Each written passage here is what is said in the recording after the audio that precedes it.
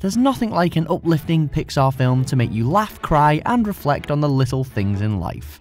Then again, if you're the type of person who relishes the opportunity to theorize about all the little details in Pixar films, then you'll likely find yourself inundated with dark, scary, and depressing conclusions. Welcome back to The Binger, guys, and in today's video, we're going to be looking at those Pixar theories that will change your childhood forever.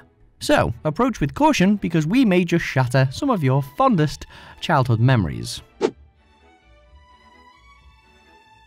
We all knew a Sid when we were kids, the kid who seemingly had an evil agenda in everything they did, whether it was stealing your toys or destroying their own, and getting some sort of sick pleasure out of doing it. But what if Sid was a victim, specifically of neglect and possibly physical abuse? Although we see plenty of Sid in Toy Story, we don't see his parents. The only member of his family we see is his sister, who he mistreats. One theory suggests that Sid is from a broken home, suffering from neglect, and the subsequent aggressive behaviour is a result of that. What neglect, you may ask?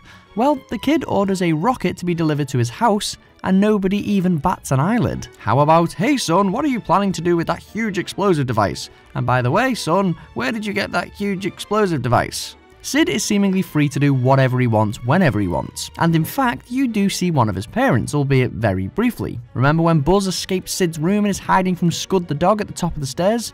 Notice the guy passed out on the chair with empty cans around him? Sid's dad, maybe? Sid's dad not giving a care in the world that his son is up to no good in the next room? Sounds like neglect to us. And then there's the fact that Scud, the highly aggressive dog, seems to cower when he sees the dad in the chair, scared of what might happen to him if he disturbs him. What does this say about the dad then? Could he be abusive towards Sid, and could this possibly be the reason Sid is the way he is? Aww, the friendship between Kristoff and Sven is so heartwarming. They grew up together, cared for each other, and have always got each other's back. Surely there is no way theorists could ruin this friendship. Wrong.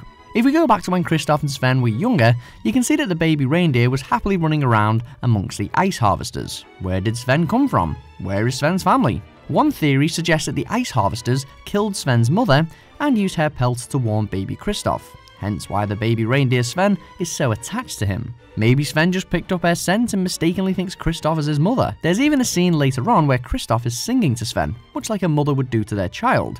Okay, it may be a stretch, but you're thinking about it, right? There's quite a few different ways to approach this one.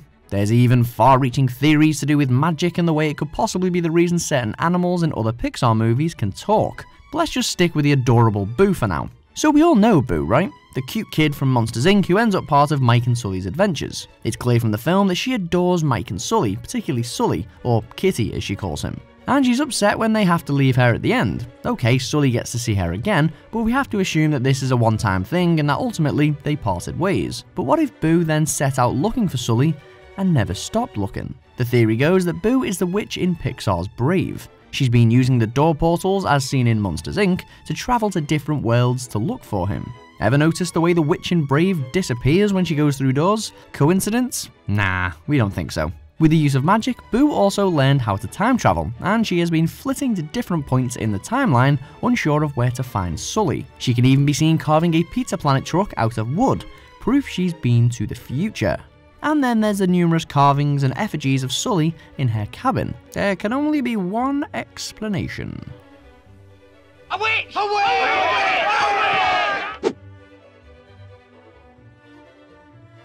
Contrary to what this title might suggest, this is actually the chirpiest entry on this list. Remember Bing Bong from Inside Out, Riley's lovable childhood imaginary friend? Well, if you've seen Inside Out, then you'll know that it doesn't end too well for Bing Bong. He sacrifices himself and is erased from Riley's memory forever. But what if Bing Bong wasn't imaginary at all? What if he was a monster from the Monstropolis, working alongside Mike and Sully, and he regularly visited Riley's bedroom when she was younger? Once he stopped visiting her, he lived on in her memory as an imaginary friend. So, Bing Bong isn't gone forever. He's probably still going strong, visiting kids and, due to his comic capabilities, collecting barrelfuls of laughter energy along the way.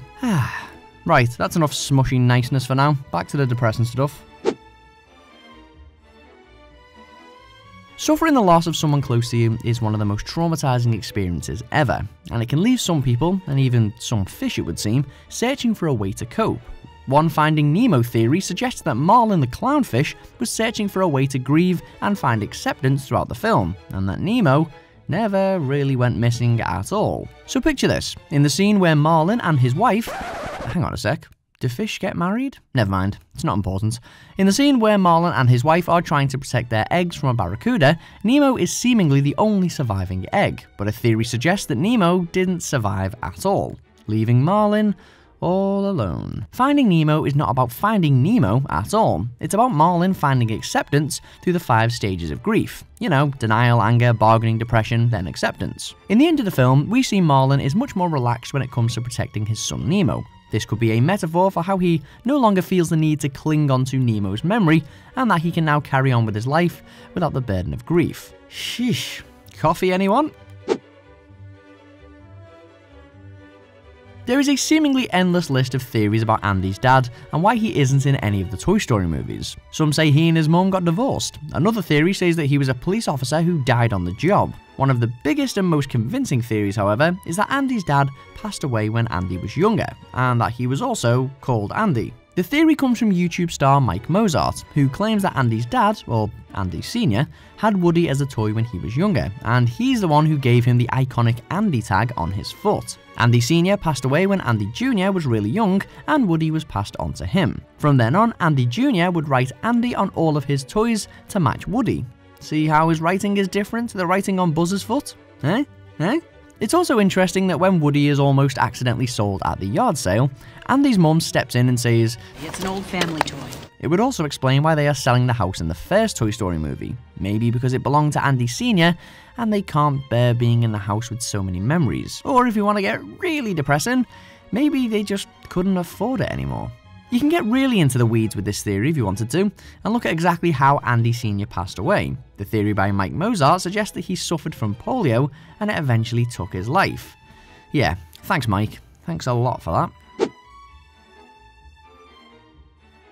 Up may have shattered our emotions to smithereens in the first 5 minutes, but at least the story that followed was unquestionably uplifting, pun intended. However, if this theory is to be believed, then actually it wasn't. The rest of the film is also pretty sad. After losing his wife and spending the rest of his life alone and grumpy, the story goes that Mr. Fredricksen decided to act on his and his wife's dream of going to their ideal destination, Paradise Falls. He hooks up his house to a few balloons, and off he goes. But what if that didn't really happen? What if his house rising from the ground up into the sky is symbolic of him passing away and ascending to heaven? Then there's Russell, his guardian angel, and his final dreamlike destination, Paradise Falls, aka the Gates of Heaven, and his Arcadia. Sure, it's sad, but kinda sweet at the same time. He only wanted to be with his wife and explore, and if this theory is true, then hopefully he'd have got his wish. As for the talking dogs and Kevin the multicoloured bird, jury's still out on what they could mean. Grim title, right? Well, this is one of the most frequently discussed Toy Story theories on the internet, and for good reason. There is a lot of evidence to back it up. According to many different theorists, the storyline to Toy Story 3 mirrors that of World War II, specifically that of the Jewish people and the way they were treated by the Nazis. At the start of the film, the toys are driven out of their home and almost put into the attic to save them being thrown in the trash, a possible Anne Frank reference. They are then transported to Sunnyside, a place for unwanted, old or broken toys, a possible reference to the war's concentration camps. They are mistreated there and ruled under a very strict routine by a dictator-like character called Lotso. There are other references and moments of repression throughout, but arguably the most significant moment that justifies the theory is the furnace scene. We all know of the horrifying gas chambers used in the Nazi concentration camps, and this furnace scene seems to kinda recreate that, as the unwanted toys are sent to their deaths. Right, that's enough of that theory. The thing that makes the cars in Cars so entertaining, lovable and relatable is that they share similar traits and cultural habits to us. Whether that's making sarcastic comments, obsessing over winning, or the fact that they have eyes, a mouth and can talk to each other. But how could sentient cars just exist in a world so similar to ours without any trace of human beings anywhere? And if humans don't exist, why do cars have windows and door handles if nobody's going to be getting in or out? They share so many characteristics with us, but apparently we don't exist in their world, or at least we don't exist in our conventional form. One theory proposes that humans actually are the cars. Don't worry, we are going somewhere with this. The story goes that some sort of apocalypse happened, resulting in human beings being incapable of exploring the outside world without the proper apparatus. In this case, that could have been cars. Over the years, humans become more and more reliant on these machines or systems and ultimately evolved along with the car, becoming a strange human-car hybrid thingy, and ultimately the smiling automotive face on merchandise everywhere.